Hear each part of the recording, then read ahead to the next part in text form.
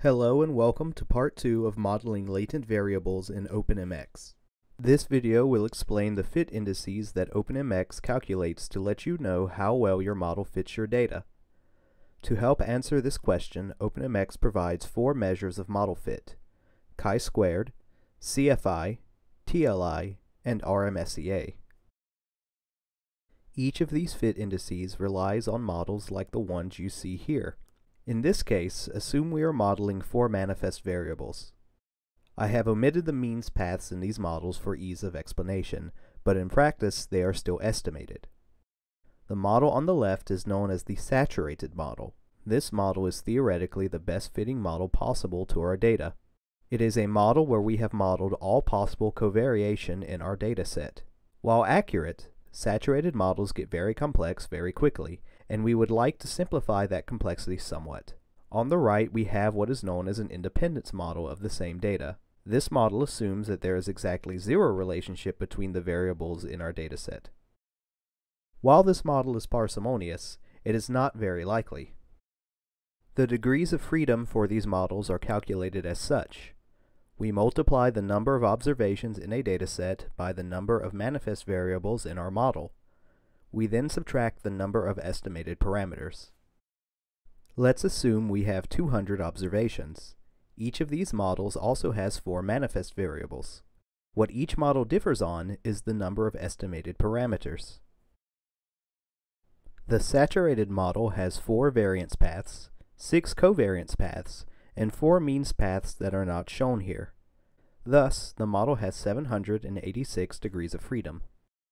The independence model has 6 fewer paths, and thus has more degrees of freedom than the saturated model.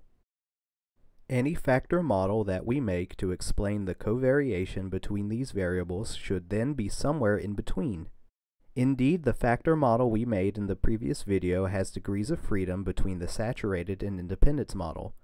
On top of degrees of freedom differences, these models also differ in their mathematical likelihoods. Theoretically, the saturated model should have the best possible likelihood, and the independence model should have the worst. We use these as anchoring points for determining how well our model fits the data. The closer the likelihood of our factor model is to our saturated model, the better the fit.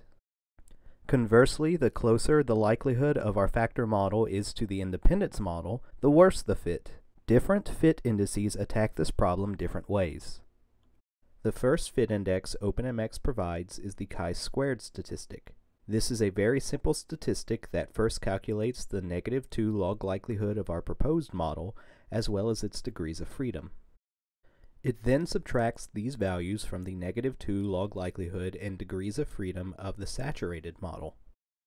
The resulting values are then run as a chi-squared test with the appropriate degrees of freedom. In this way, the chi-squared tests if our proposed factor model is just as likely as the best possible fitting model to the data. If these models indeed have the same likelihoods, then the chi-square value would be 0. The less a factor model is like the saturated model, the higher the chi-square value. Thus, a significant chi-squared value would indicate a poor fit for our model. However, the chi-square statistic has its limitations. Many believe it to be overly stringent. The chi-square statistic is also sensitive to large sample sizes and will almost always be significant given upwards of 300 observations. So, researchers developed other methods of assessing model fit. The first of these fit indices OpenMx provides is the CFI. CFI has 2 components to its calculations. The first component, which appears in the numerator and denominator of this equation, is derived from a chi-square test between the independence model and the saturated model. The second part is derived from a chi-square test between our proposed factor model and the saturated model.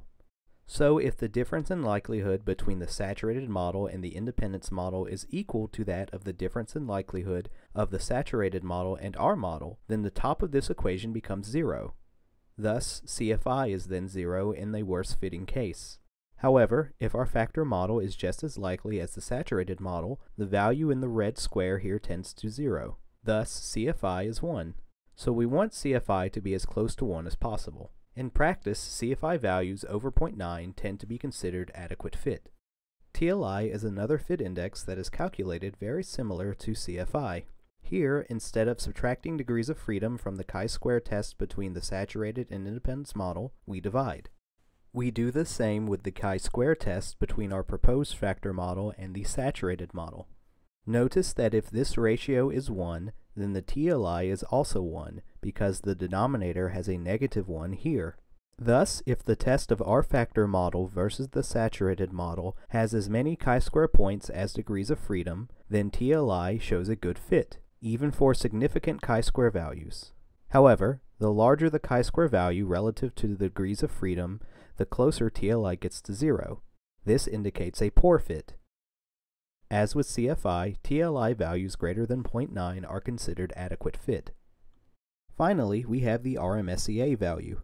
The RMSEA value is calculated using the chi-square difference between our factor model and the saturated model, where n is the number of observations in our dataset.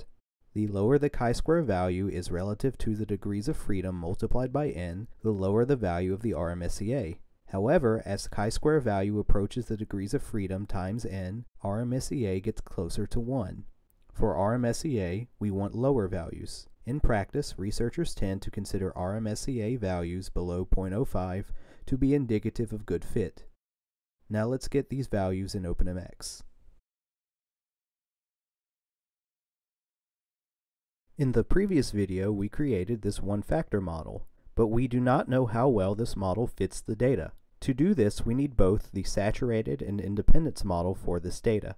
We can do this one of two ways. We could either model these by hand, which could take some time for large models, or we could use this function, mxRefModels. This function takes in a model and creates the appropriate reference models.